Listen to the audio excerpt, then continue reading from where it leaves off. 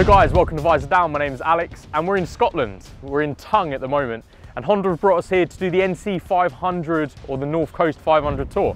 And basically we're going to be riding these, the CB500F, CBR500R and the CB500X. They've all been updated for 2022 and we've been riding around at least for now for the first day, but we've got 3 days to do the entire route and see how these fare.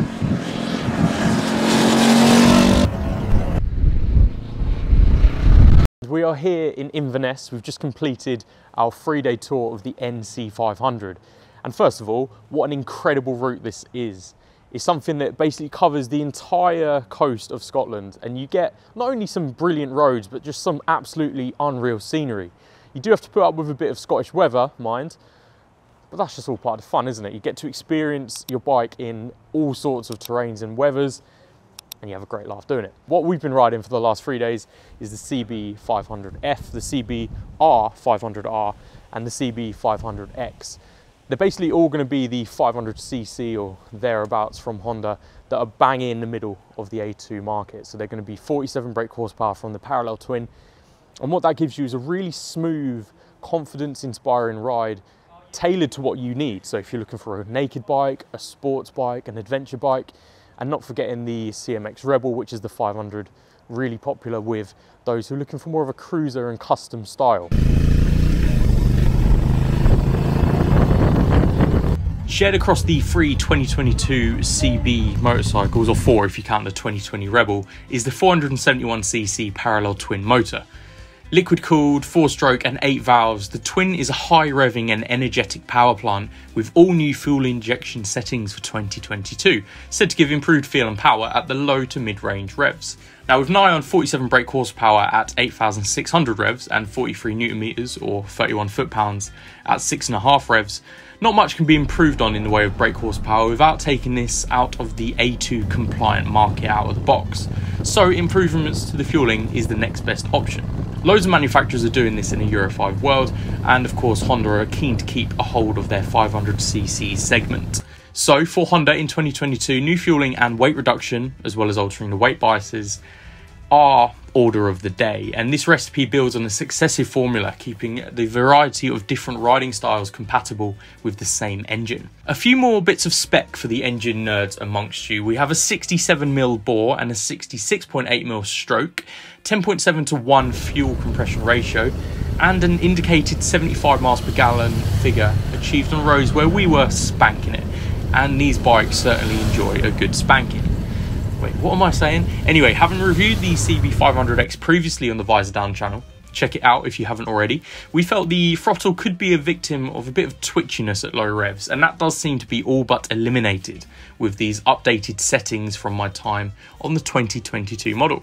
And continuing the legacy of a tried and tested formula, the CB enjoys an accessible, frugal and ultimately fun engine character. Plenty of big bike feel and dynamics, especially for a 6'3" rider, but as it's mid-range, nothing that will blow your socks off. Top power is not sitting in the unusable end for the road, as some bigger bikes do fall victim of. Plus, for a country of ongoing fuel dramas, frugal power is the next best thing, and looking down at the speedo knowing you won't lose your licence is always a treat.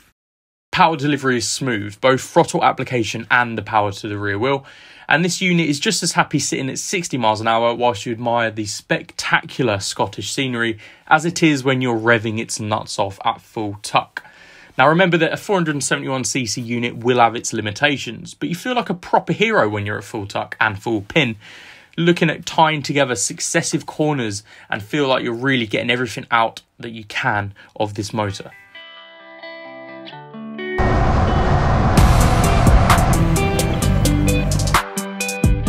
Total, this is the best sports bike on the planet.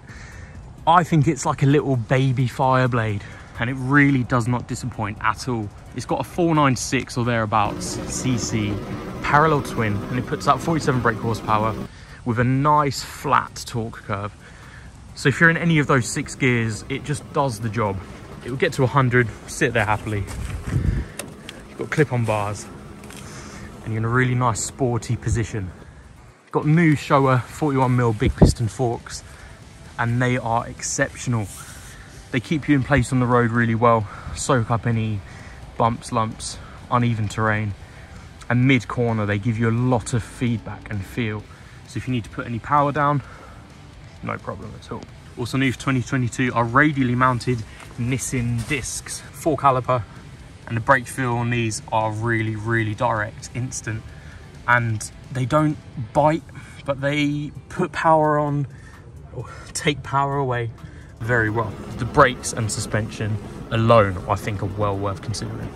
A few other bits are updated is lighter wheels, a lighter swing arm, but one of the big updates as well for me is the updated fuel injection. And basically this will give a bit more low to mid-range feel and a bit smoother power output when you're asking for a little bit more go in the low gears. The throttle doesn't feel catchy at all. It feels really smooth and direct. And yeah, of course, it's 500cc. So you're not going to be, you know, overtaking in sixth when you're sitting at 30 miles an hour because you need to shift down for that. But luckily the gear shifts are really light, feather light. It's a very good looking bike, I think you'll agree. And as a 6'3" rider, I'm always a bit cautious of sports bikes in general, but especially these sort of mid-size ones, because I think I'm just not going to fit. But I'm happy to say I do. My legs do get a little bit cramped, but that's to be expected. And you just kick a leg out like you're doing a little jig, goes away instantly.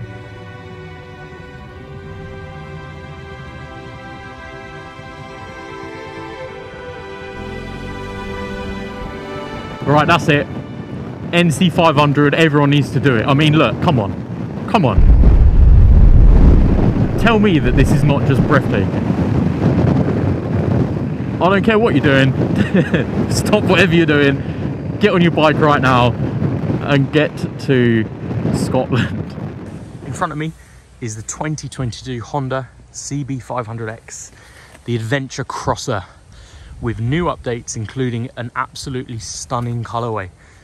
It sort of goes from black up to green at the top, and I really like what they've done there. Also new is a new LED light pattern. Gives you better visibility out on the road. Make sure you can be seen and also see a lot more. Also new is 41mm big piston shower forks with quite a lot of travel and a nice amount of ground clearance. So if you take this off-road, you will not be disappointed at all. You've got new twin discs at the front with the Nissin 2-pot calipers, and these are axially mounted. To really pronounce it that. Basically this means that you've got a little bit more free play before the instant bite comes on. And because of these forks with more travel, if you're taking these off-road, you don't want a lot of dive, you want to have a bit of free play.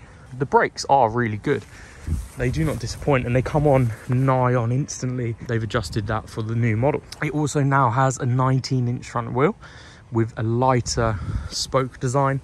The engine itself still puts out 47 brake horsepower, meaning it's A2 out of the box, but they have adjusted the fuel injection settings. And that basically means that it's now got a smoother and stronger low to mid-range output. Very nice looking bike, fits me like a dream, and it just handles superbly off the road and on the road. Dash is nice and visible and clear, and it distinguishes itself as a lovely little option for someone who may be coming into the A2 market or just wanting an easygoing ride. So if you're looking for something to ride on your A2 license, or you're looking to downplay from a bigger bike and have something that's very easygoing but still exceptionally capable, I'd certainly take this one out for a test ride. Honda have done very well honing this CB500 range, and I think the CB500X is beneficiary to quite a number of these updates that perfect what was otherwise a really good little bike anyway. Oh my. So, you know, when you're riding along, you have random thoughts, don't you? Oh, look at them sheep. Hey guys. One of the thoughts that I've had here is this: I wonder why other manufacturers don't do the same as Honda do here. The formula is kept relatively similar between the three models of bikes, if not four if you consider the Rebel as part of the trio. They have the same parallel twin, same motor, same characteristics, and the same sort of philosophy behind them all. But then you consider what you can do with each of them and how they're all tweaked to be somewhat similar yet somewhat different.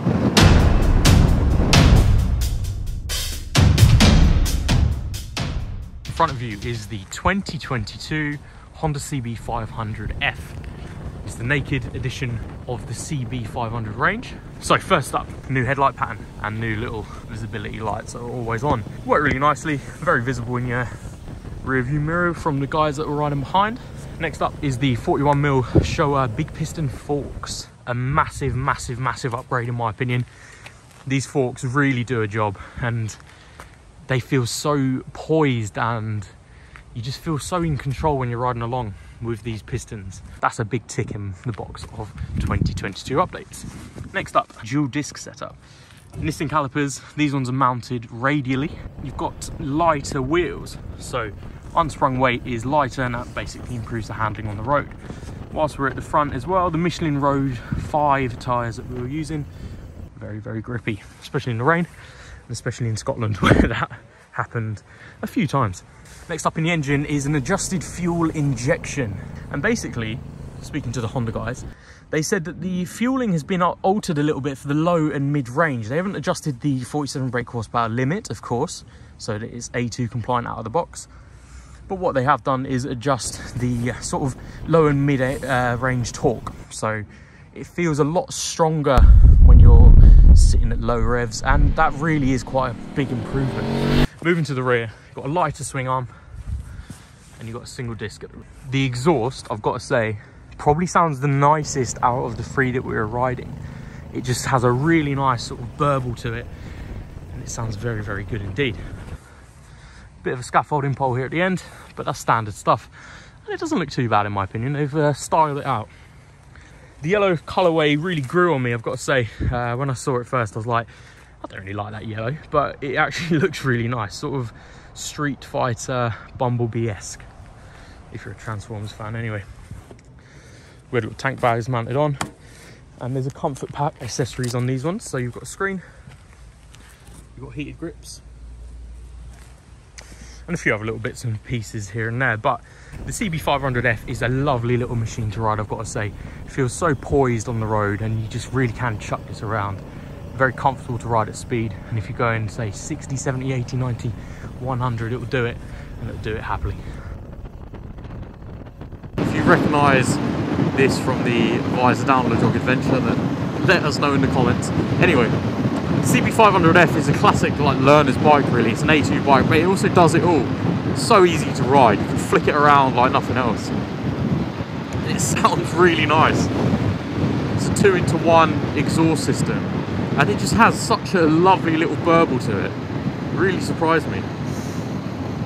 The clutch is like feather light, and in all honesty, the tiny little adjustments they've made have really sharpened this CB500F into something that's quite impressive so far. The weight distribution is near 50-50 now. Basically what they've been trying to do is by lightening the swing arm, lightening the wheels, adjusting the fuel ignition, they've just sort of been looking at those refinements. Oh, look at this little photo opportunity on the bridge. Impromptu. Yes. Banging. Have some of that. That sounds beautiful as well. So we've been riding all three of these over the last few days. Day one, I was riding the CBF and the CMX Rebel. Day two, I was on the CB500X and the CBR500R. And then day three was a bit of all of them. Which one was my favourite? I don't really know, to be honest, because I fit the 500X the best. The 500F was a real nice street fighter style that's sort of a mix between the 500X and the CBR with the sports styling.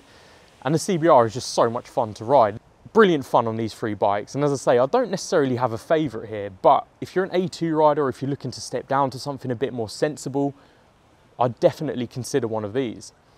It is worth thinking that even though these are 500cc bikes and you may just completely shoo them away because of that, they have a lot of character and they're so easy to ride. And at no point was I thinking yeah, these are really lacking in power. Sure, they could have more power, but they're not lacking in power whatsoever. The brakes are really nice. The suspension is a really, really good addition to these bikes. And the price is yet to be announced as of filming, but I'm told that they are estimated to be a little bit more expensive than the current generation. So the next question, do you go for a current generation one or this new 2022 year model range? And I genuinely think that these upgrades have brought a lot of character and a lot of finesse that has honed in this 500cc range from Honda, and you've got to give these a test ride. Whether it's back to back with the 2021s or just going straight out on one of these, I think the suspension and the brake combination has given a lot of front end feel, and you can really start having a great time on the twisty roads, the long distance touring roads, or just the fast and flowing roads. So just to sum it all up for you, the 500F is a brilliant bike that you may even start doing your lessons on, and it's just a nice neutral setting for you. So if you're looking for something that's a bit more city slicking and going through the towns and then going a bit of B-road scratching, maybe even a bit of touring, it's worth a look. The CBR is basically like a little baby Fireblade. It's maybe a quarter of the power and it's maybe a quarter of the size. It's a little bit compact, but I fit on it well as a 6'3" rider and had a lot of fun on this one. The 500X looks a bit like the NC750. It's meant to be a sort of adventure crosser, and this is a lot of fun to ride around, I've got to say. If you're looking for something that's going to be able to go off-road as well as just handle itself on the twisties, this is definitely a consideration, especially for taller riders. My favourite, as I say, I can't really pick between them. I'd probably go for the 500X because it fits me the most, but I would be really considering the 500F. And if I had a spare bit of cash and a bit of space in the garage, I'd absolutely look at the CBR. The NC500, just to round this up as well, what a fantastic road. Scotland has got some absolutely stunning scenery, and if you haven't been, you need to come up here. Literally just book it now. So my name's been Alex. Thank you so much for checking out this Honda NC500 tour. Leave me a comment down below about which one of these three that you'd pick to do the NC500 on, and I'll see you on the next video. Thanks so much for watching. Ciao.